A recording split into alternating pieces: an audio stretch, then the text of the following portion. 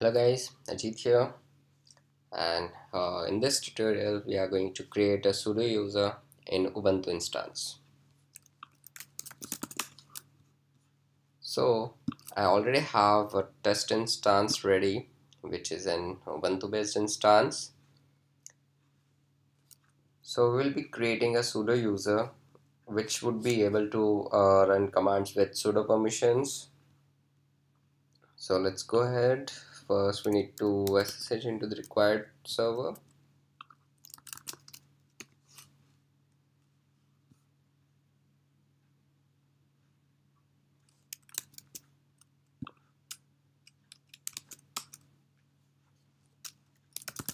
Okay, so here is our Ubuntu server. Now the very first thing is that the user by which we are logged in is Ubuntu, and we need to be root, or we can use sudo command to create our user. So we'll be using add user command. We can use it either with sudo for Ubuntu user, or we can log in as root. So add user, and we will be creating a user Ajit. So it prompts me for the password, so I'm giving the simple password for this. It asks me to retype it. Okay, now it is asking me for the details like full name, room number, etc. So I'm not gonna give all these things as of now, and I'm skipping all these things, and at the end say yes. Okay, so the user has been created. Now we'll be adding this user to sudo group. So sudo group has access to sudo by default, so we'll be adding this user to sudo group with command user mode. Sudo is the group and Ajit is the user. So we have added the user. Now let's go ahead and change our user to Ajit. Sorry, command is SU. Okay, we are logged in as Ajit. So let's try to run ls, and on the root directory it says permission denied. So we need to run it with sudo, and it is asking me the password first. Now when I give the password, the command is successful. To avoid this prompt of password while using sudo, you can do two things. First, let's exit from this user and let's go back to root. You need to add the sudoers file, which can be opened with vi sudo. The file which we are going to edit is sudoers file. So here it is, and this can be edited by vi sudo. So the default editor is nano, and if you see here for the sudo group, it's all that means you can run all commands of the user in this group, and there is no settings for password. That is why it is prompting for the password. And at the end, if you see, there is another directory that is being included in this, that is inside sudoers.d. So what we are going to do is we are going to edit the sudoers.d directory,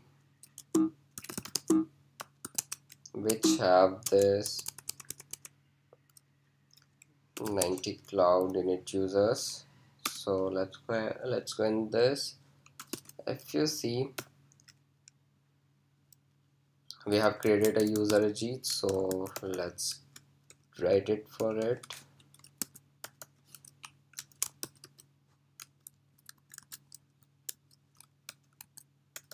So what we are saying is, for user Ajit, allow all commands to run with no password. That means it won't ask for the password.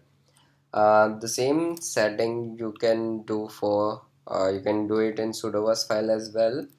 for that sudo group, but we are not doing it for the group, we are doing for this particular user. So let's go ahead and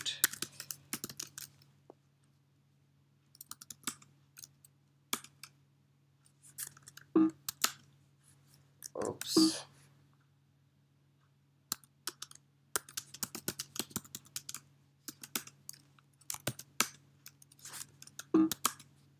So we have set the file. Now if we again change the user to Ajit, and if we try to run the command ls on root directory, then it should not prompt for the password. Hooray! So it has not prompted for the password. So this is how you can create a user on Ubuntu instance. And one more thing we are going to do is we'll be adding the public key of mine and the authorized key file so that I can SSH to this instance using a Ajit user. So as of now there is no SSH directory, so I'm gonna make one, and I'll be making a file inside this directory, authorized underscore keys.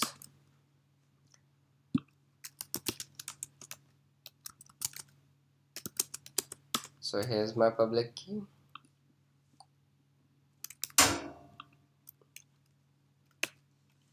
I'll be adding this public key in this file. Now what I need to do is set the proper permission for SSH directory and authorized key. So I'm gonna give the permission to SSH directory and the authorized key file. Okay, we are done with this. Now hopefully we should be able to SSH into it with the user Ajit. So the IP for this is,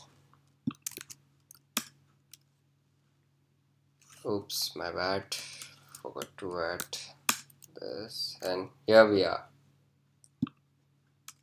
So if I make a file,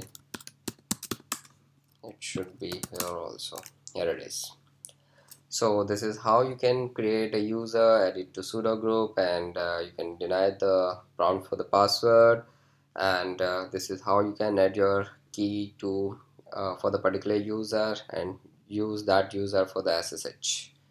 So I hope you liked it. Thanks for watching. Keep learning, keep sharing.